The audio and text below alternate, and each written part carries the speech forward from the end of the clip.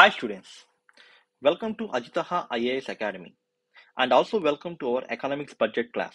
In this video, we will discuss about the economics current affairs and also a recent article about how to catch the missed bus. We will discuss in detail about what is this missed bus and how can we catch it. Recently, the questions in the prelims examination is transforming from a factual base to a more analytical base. So this article is going to help you in more analytical interpretation, both from the perspective of the CSAT and also from the perspective of the general studies. So let us start our class. The missed opportunity, that is the missed bus, was nothing but a manufacturing opportunity.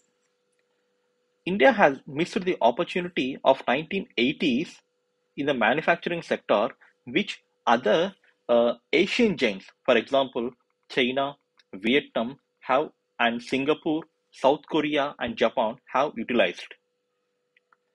To go into details, India and China in 1983 had similar per capita GDP. Why we are comparing with China instead of Vietnam, Singapore is the population. In order to calculate the per capita, we need the total GDP and the population. So while population of India and China was almost similar, and these are the two most populous countries in the world, we take China as an example in order to compare our economic model. And these are also the countries which got independence at the same time.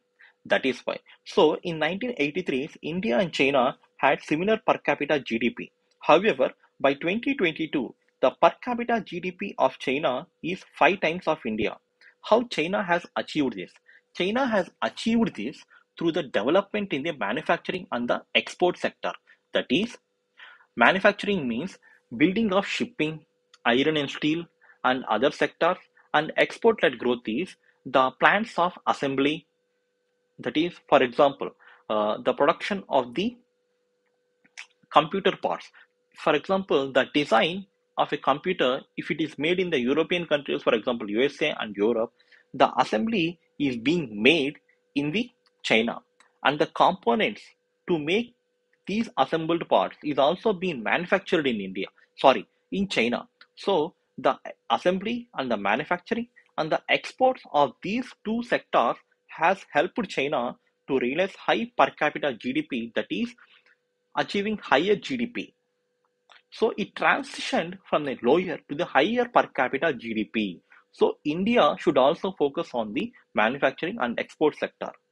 And however, India in the recent COVID times has grabbed this opportunity what we have missed in the 1980s through a judicious mix of protection and incentives. When we say about protection, a levy of the import duty and banning of the finished goods has helped us to achieve this. That is, recently I have made a video about India imposing the countervailing duty on the import of certain Chinese toys and other items. And also through incentives means I am talking about the PLI scheme, production linked incentive scheme, and 100% FDI in certain sectors of exports. With these two measures, India has surpassed the USA and South Korea to become the second largest manufacturer globally. With this, India has achieved, that is, a showcase a development in the local manufacturing, that is regrowth and development of the Indian economy, what we have seen and observed in the last 2 quarters.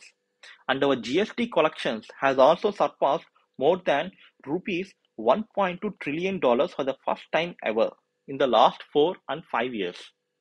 And it had also created the jobs in the Indian market, and it also helped India to achieve the trade surplus, which India was struggling to achieve for many decades.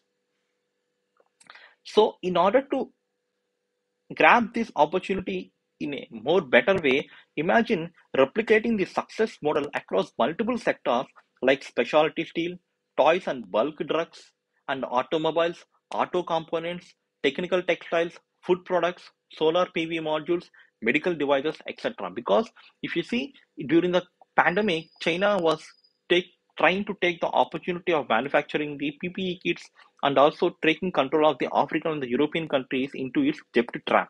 So India can grab this more opportunity and replicate the success model of manufacturing and export, and we can also increase our per capita GDP and other benefits of economy. This is also a opportunity time for India to expand the manufacturing sector and improve our external market share, because the present geopolitical imperative is China plus one. Plus one means alternative to China. That is, China plus one. The world is trying to look for an alternative of China in both the logistics and the manufacturing and the export sector. So India can utilize this geopolitical situation of geopolitical imperative of China plus one in order to expand our market share and our consumer market. Also, India's strength, which other countries of Europe, Asia, and China was lacking, is domestic market. So, to realize the true potential of our manufacturing and export sector and domestic market, a close coordination between and the seamless working between the central government, state government, and the local government, and the proper implementation of the rule of law, and improvements in the infrastructure, that is roadways and the railways, that is freight and logistics sector, and the electricity connection and ease of doing business, and more than important, that is flexible labor laws is important.